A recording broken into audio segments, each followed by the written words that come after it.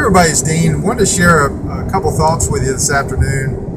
I'm on my way home. It's getting, I don't know, it's about 6 o'clock my time, I guess, and just had something on my mind. And a lot of times I use the saying, somebody's told this to me a long time ago, and that is, what you focus on expands. And I want to clarify what I mean by, what you focus on expands. Is I see a lot of people that try to be all things to all people, and they join, if you're in a home-based business, they join several companies, and I've been guilty of it too.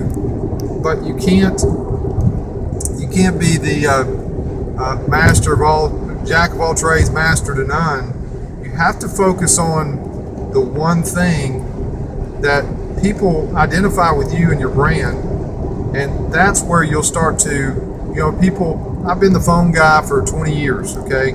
I've been doing communications consulting and networking, phone systems, and I still do that to this day, full-time.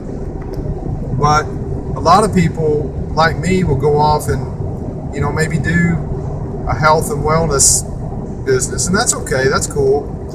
But I don't know, I've seen some other people that, and myself included, I've done some things that just weren't good fits, and I focused on I was chasing a lot of rabbits out there, and I just wasn't doing well at any of them because I didn't have a clear sense of direction. That has to do with ADD and not being able to hone in and focus on what I really should be doing, and that is, where do I make the most money for my time? What do I enjoy? What's my passion? And I would encourage you to go find something that you're really passionate about, and over time your brand will become, if it is health and wellness and you're doing it part-time, it can evolve into something really substantial. But don't try to